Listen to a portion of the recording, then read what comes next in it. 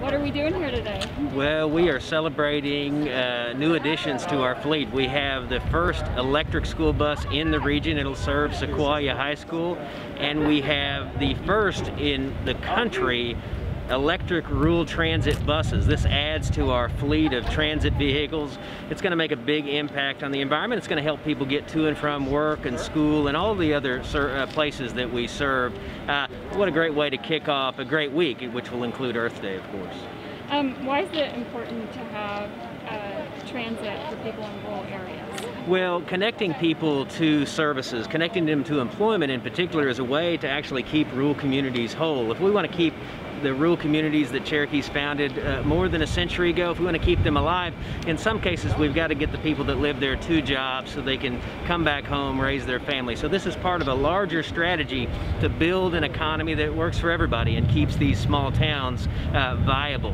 And it's also a good way, again, to affect the environment in a positive way. We made a goal years ago to reduce our carbon footprint. Certainly adding electric vehicles to our fleet is just one of the ways we're doing that. Did you have questions? Chief, you get these are two of these buses. Right. You have one school bus, is that right? Or are you going to get more? That's right. Well, we'll look at it. You know, we have to see how effective these are. I think it's good to take kind of a deliberate approach when it comes to electric vehicles. They certainly are the future. This will be good to see how they work. We think they will work well, but this is part of a larger array of things that we do. We're putting solar on community buildings. We're putting charging stations in across the reservation. This will be, I think, a big boost to our overall effort to reduce our carbon footprint. We've been looking into the electric vehicle infrastructure and electric vehicles for several years. A few years ago, we started this with the construction of our solar canopy out at the Cherokee Nation complex. When we initially constructed that, we powered it only halfway because we didn't have hardly any demand.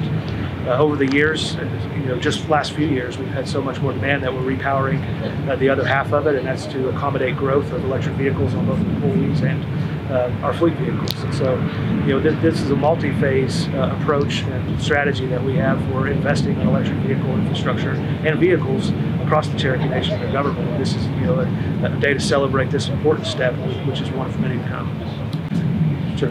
So you're looking at 2 electric transit buses that were manufactured by Proterra. These buses have approximately 200-mile range before they have to be recharged. The recharge rate is about 6 hours for these 2 buses.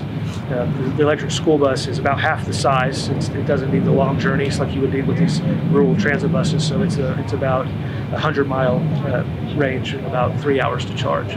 Part of what we've done with this phase of our development is establishing infrastructure and charging points in rural areas throughout the Cherokee Nation. So here at this site here in TAHLEQUAH, we have one fast charger that can charge this bus, like I mentioned, in 6 hours, and then we have another charger established over in Stillwell, and looking at another one to be installed in West Siloam Springs.